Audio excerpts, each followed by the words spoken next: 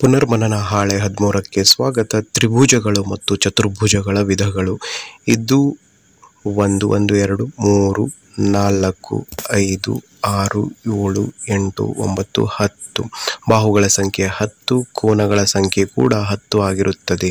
ಇದು ಒಂದು ಡೆಕಾಗೋನ್. ಇಂಗ್ಲಿಷ್ನಲ್ಲಿ ಇದನ್ನು ಡೆಕಾಗೋನ್ ಎಂತಲೂ ಕರೆಯುತ್ತಾರೆ. ಹತ್ಪದಿ ಅಂತಲೂ ಕೂಡ ಕನ್ನಡದಲ್ಲಿ ಕರೆಯುತ್ತಾರೆ. 1 2 3 4 5. ಇದರಲ್ಲಿ ಬಾಹುಗಳ ಸಂಖ್ಯೆ 5, ಕೋನಗಳ ಸಂಖ್ಯೆ 5 ಆಗಿರುತ್ತದೆ. ಇದು ಒಂದು ಪೆಂಟಾಗೋನ್ ಆಗಿರುತ್ತದೆ. ಪಂಚಾಕೃತಿ ಆಗಿರುತ್ತದೆ. 1 2 3 4 5 6 7 8 9. 9 ಬಾಹುಗಳ ಸಂಖ್ಯೆ, 9 ಕೋನಗಳು. ಇದನ್ನು ನಾವು ನ್ಯಾನಾಗೋನ್ ಎಂತಲೂ ಕರೆಯುತ್ತೇವೆ. 9 ಪದಿ ಎಂತಲೂ ಕೂಡ ಕರೆಯುತ್ತೇವೆ. Number of sides 1 2 3 4 5 6. Number of sides 6.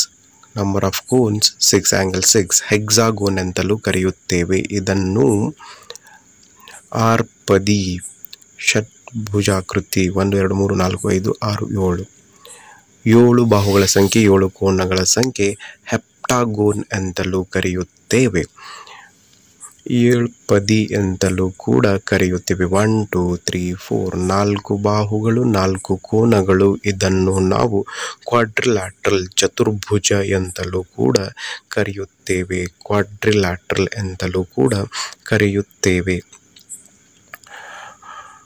1 2 3 4 5 6 7 8. 8 ಬಾಹುಗಳ ಸಂಖ್ಯೆ, 8 ಕೋನಗಳ ಸಂಖ್ಯೆ. ಇದನ್ನು ನಾವು ಆಕ್ಟಾಗೋನ್ ಎಂತಲೂ ಕರೆಯುತ್ತೇವೆ. 8 ಪದಿ ಎಂತಲೂ ಕರೆಯುತ್ತೇವೆ. ಬಾಹುಗಳನ್ನು ಅಳೆದು ಅವುಗಳನ್ನು ಬರೆಯಬೇಕು. AB ಯ ಅಳತೆ.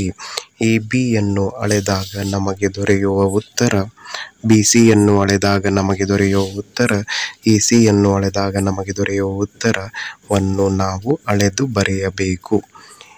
AB ಯ ಅಳತೆ 2.5 ಸೆಂಟಿಮೀಟರ್ ಆಗಿರುತ್ತದೆ. 2.5 ಸೆಂಟಿಮೀಟರ್ ಆಗಿರುತ್ತದೆ. BC ಯ ಅಳತೆ 3.4 ಸೆಂಟಿಮೀಟರ್ ಆಗಿರುತ್ತದೆ. AC ಯ ಅಳತೆ 2.4 ಸೆಂಟಿಮೀಟರ್ ಆಗಿರುತ್ತದೆ. ಎಲ್ಲ ಬಾಹುಗಳ ಅಳತೆ ಬೇರೆ ಬೇರೆ ಆಗಿರುವುದರಿಂದ ಇದು ಒಂದು ಅಸಮಬಾಹು ತ್ರಿಭುಜ ಆಗಿರುತ್ತದೆ. 3 ಬಾಹುಗಳ ಅಳತೆ ಬೇರೆ ಬೇರೆ ಆಗಿದೆ. ಆದ್ದರಿಂದ ಇದು ಒಂದು ಅಸಮಬಾಹು ತ್ರಿಭುಜ ಆಗಿದೆ. ಇದನ್ನು ನಾವು ಸ್ಕೇಲನ್ ಟ್ರಯಾಂಗಲ್ ಎಂತಲೂ ಕೂಡ ಕರೆಯುತ್ತೇವೆ. ಈಗ ನಾವು ಈ ಬಾಹುಗಳ ಅಳತೆ ಮಾಡೋಣ. AB ಯ ಅಳತೆ 2.6 ಸೆಂಟಿಮೀಟರ್. BC ಯ ಅಳತೆ 3.6 ಸೆಂಟಿಮೀಟರ್. AC ಯ ಅಳತೆ 2.4 centimetre. 2.4 centimeter. AB is 2.6 centimeter. BC is 3.6 centimeter. AC is 2.4 centimeter. ಇದು ಕೂಡ ಒಂದು ಅಸಮಬಾಹು ತ್ರಿಭುಜವಾಗಿದೆ. ಇದನ್ನು ನಾವು ಇಂಗ್ಲಿಷ್ನಲ್ಲಿ ಸ್ಕೇಲನ್ ಟ್ರಯಾಂಗಲ್ ಎಂತಲೂ ಕರೆಯುತ್ತೇವೆ. AB ಯ ಅಳತೆ 3 ಸೆಂಟಿಮೀಟರ್. BC ಯ ಅಳತೆ 3.7 ಸೆಂಟಿಮೀಟರ್. AC ಯ ಅಳತೆ 2 ಸೆಂಟಿಮೀಟರ್. ಎಲ್ಲ ಬಾಹುಗಳ ಅಳತೆ ಬೇರೆ ಬೇರೆ ಆಗಿರುವುದರಿಂದ ಇದು ಕೂಡ ಒಂದು ಅಸಮಬಾಹು ತ್ರಿಭುಜವಾಗಿದೆ. ಇದನ್ನು ನಾವು ಸ್ಕೇಲನ್ ಟ್ರಯಾಂಗಲ್ ಎಂತಲೂ ಕೂಡ ಕರೆಯುತ್ತೇವೆ. ಈ ತ್ರಿಭುಜದಲ್ಲಿ MN ನ ಅಳತೆ 2.4 ಸೆಂಟಿಮೀಟರ್. MOನ ಅಳತೆ ಕೂಡ 2.4 ಸೆಂಟಿಮೀಟರ್ ಆಗಿದೆ. NOನ ಅಳತೆ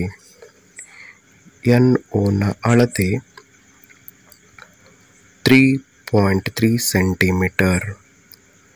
MN is 2.4 centimeter, NO is 3.3 centimeter, MO is 2.4 centimeter. ಇಲ್ಲಿ ಎರಡು ಬಾಹುಗಳ ಅಳತೆ ಒಂದೇ ಆಗಿರುವುದರಿಂದ ಇದನ್ನು ನಾವು ಸಮದ್ವಿಬಾಹು ತ್ರಿಭುಜ ಎಂದು ಕರೆಯುತ್ತೇವೆ. ಇಂಗ್ಲಿಷ್ನಲ್ಲಿ ಇದಕ್ಕೆ ಐಸೋಸ್ಲೆಸ್ ಟ್ರಯಾಂಗಲ್ ಎಂತಲೂ ಕೂಡ ಕರೆಯುತ್ತೇವೆ. ಐಸೋಸ್ಲೆಸ್ triangle. This is ಸ್ಕೇಲನ್ triangle. The next one, ಮುಂದಿನದ್ದು PR ಅನ್ನು ಅಳತೆ ಮಾಡಲಾಗಿ 2.8 ಸೆಂಟಿಮೀಟರ್. RQ ಅನ್ನು ಅಳತೆ ಮಾಡಲಾಗಿ ನಮಗೆ ದೊರೆಯುವ ಉತ್ತರ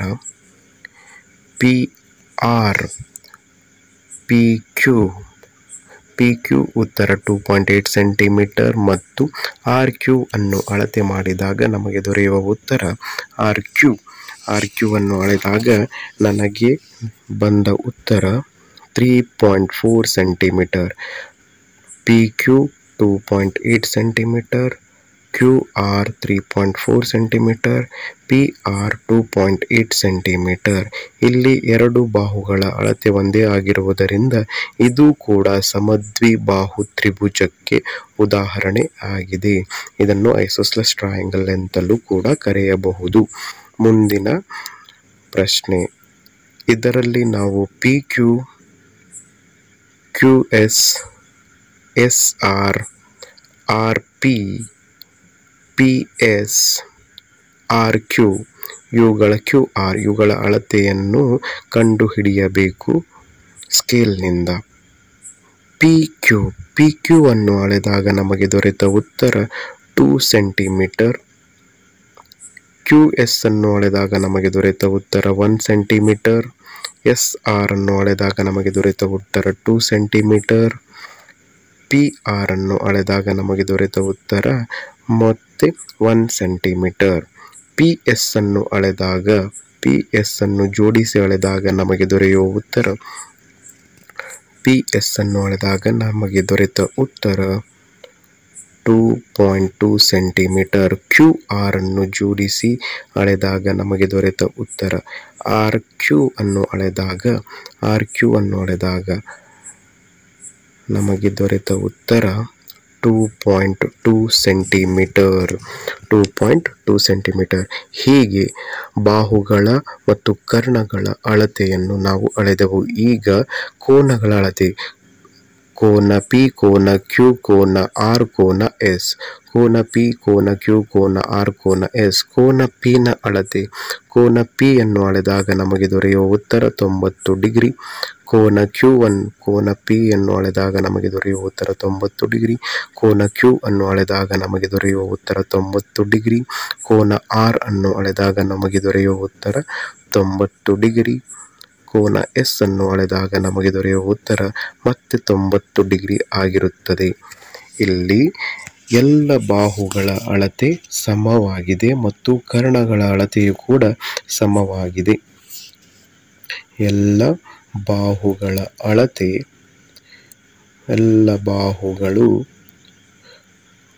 ಸಮನಾಗಿವೆ ಮತ್ತು ವಿರುದ್ಧ ಬಾಹುಗಳ ಅಳತೆ ಒಂದೇ ಆಗಿದೆ, ಸಮನಾಗಿವೆ. ಕರ್ಣಗಳ ಅಳತೆಯು ಕೂಡ ಸಮನಾಗಿವೆ. ಎಲ್ಲ ಕೋನಗಳ ಅಳತೆ ಸಮವಾಗಿದೆ. ಇದು ಒಂದು ಆಯತಕ್ಕೆ ಉದಾಹರಣೆಯಾಗಿದೆ.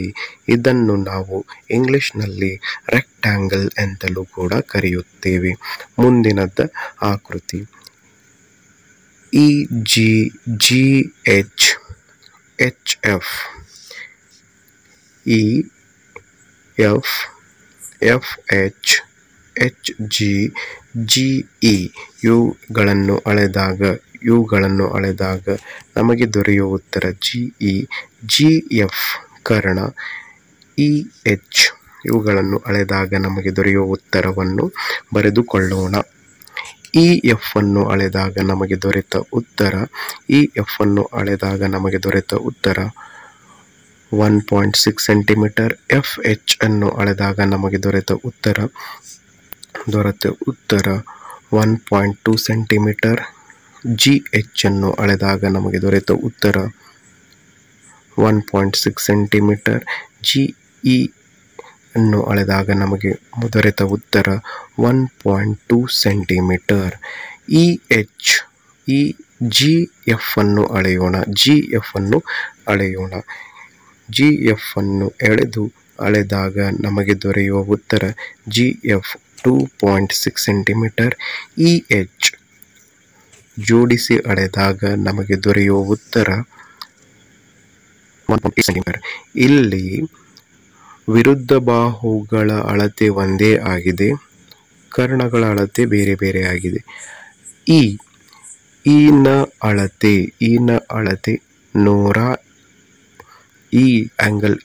ಈ ಕೋನದ ಅಳತೆ 120 ಡಿಗ್ರಿ. ಎಫ್ ಕೋನದ ಅಳತೆ ಈ ಕಡೆಯಿಂದ ಮೆಜರ್ ಮಾಡಿದಾಗ ನಮಗೆ ದೊರೆತ ಉತ್ತರ ಎಫ್ನ ಅಳತೆ ಈ ಕಡೆಯಿಂದ ಅಳತೆ ಮಾಡಿದಾಗ ನಮಗೆ ದೊರೆತ ಉತ್ತರ 70 ಡಿಗ್ರಿ. ಜಿನ ಅಳತೆ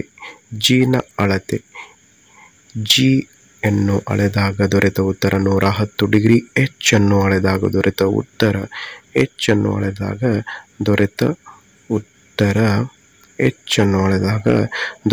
ಉತ್ತರ 110 ಡಿಗ್ರಿ ಆಗಿರುತ್ತದೆ.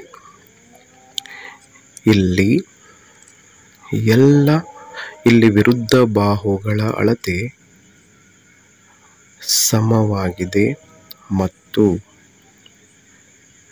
ಕರ್ಣಗಳ ಅಳತೆ ಅಸಮವಾಗಿದೆ. ಇದು ಒಂದು ಸಮಾಂತರ ಚತುರ್ಭುಜಕ್ಕೆ ಉದಾಹರಣೆಯಾಗಿದೆ. ಇದನ್ನು ಇಂಗ್ಲಿಷ್ನಲ್ಲಿ ಪ್ಯಾರಲಲೋಗ್ರಾಮ್ ಎಂದು ಕೂಡ ಕರೆಯುತ್ತೇವೆ. ಇದನ್ನು ರೆಕ್ಟಾಂಗಲ್ ಎಂತಲೂ ಕೂಡ ಕರೆಯುತ್ತೇವೆ.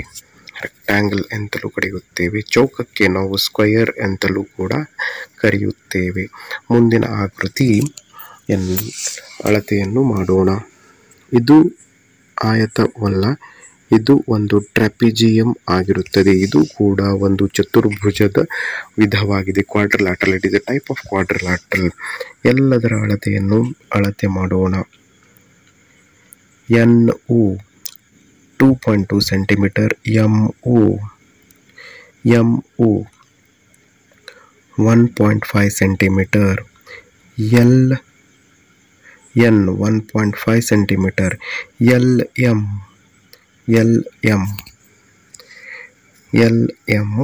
1.1 centimetre. LM is 1.1 centimeter. MO 1.5 centimeter. ON 2.2 centimeter. NL 1.5 centimetre. ಕರ್ಣಗಳನ್ನು ಎಳೆದಾಗ ಅವುಗಳನ್ನು ಅಳೆದಾಗ ದೊರೆಯುವ ಉತ್ತರ NM. ಎಳೆದು ಎಳೆಯೋಣ. MN ನ ಅಳತೆ 2.2 ಸೆಂಟಿಮೀಟರ್. ಎರಡು ಕರ್ಣಗಳ ಅಳತೆ ಒಂದೇ ಆಗಿದೆ.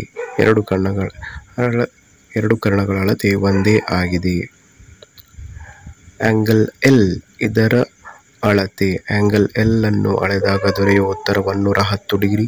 ಆಂಗಲ್ M ಅನ್ನು ಅಳೆದಾಗ ದೊರೆಯುವ ಉತ್ತರ ಆಂಗಲ್ M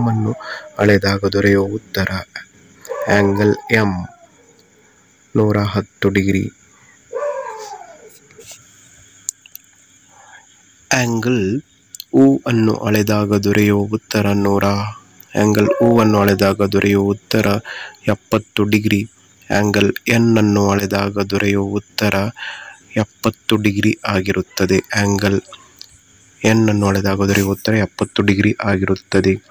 ಇಲ್ಲಿ ಎಲ್ಲ ಬಾಹುಗಳು ಸಮನಾಗಿಲ್ಲ,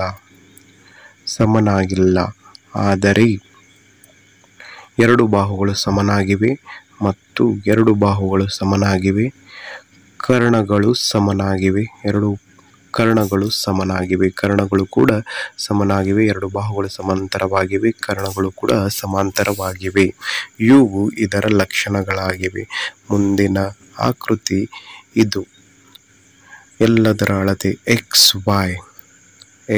Y, Y Z, Z W, W X. ಇವುಗಳನ್ನು ಅಳೆದಾಗ ನಮಗೆ ದೊರೆಯುವ ಉತ್ತರ, ಎಲ್ಲದರ ಅಳತೆಯನ್ನು ಅಳೆದಾಗ ನಮಗೆ ದೊರೆತ ಉತ್ತರ 1.1 ಸೆಂಟಿಮೀಟರ್, 1.1 ಸೆಂಟಿಮೀಟರ್, 1.1 ಸೆಂಟಿಮೀಟರ್.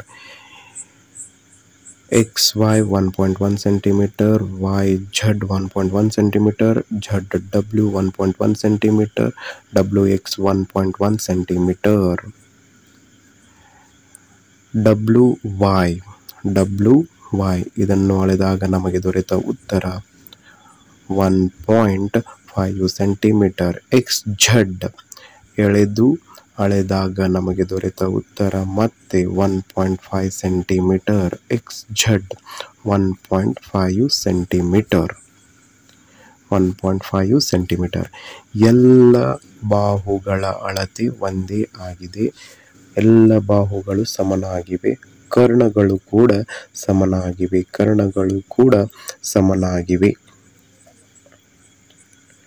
ಆಂಗಲ್ ಎಕ್ಸ್ನ ಅಳತೆ 90 ಡಿಗ್ರಿ. ಎಕ್ಸ್ ಕೋನದ ಅಳತೆ 90 ಡಿಗ್ರಿ. ಕೋನ ಎಕ್ಸ್ನ ಅಳತೆ 90 ಡಿಗ್ರಿ. ಕೋನ ವೈನ ಅಳತೆ 90 ಡಿಗ್ರಿ. ಕೋನ ಝಡ್ನ ಅಳತೆ 90 ಡಿಗ್ರಿ. ಕೋನ ಝಡ್ನ ಅಳತೆ 90 ಡಿಗ್ರಿ. ಕೋನ ಡಬ್ಲ್ಯೂನ ಅಳತೆ, ಡಬ್ಲ್ಯೂ ಕೋನದ ಅಳತೆ ಕೂಡ 90 ಡಿಗ್ರಿ ಆಗಿದೆ. ಡಬ್ಲ್ಯೂ ಕೋನದ 90 ಡಿಗ್ರಿ ಆಗಿದೆ.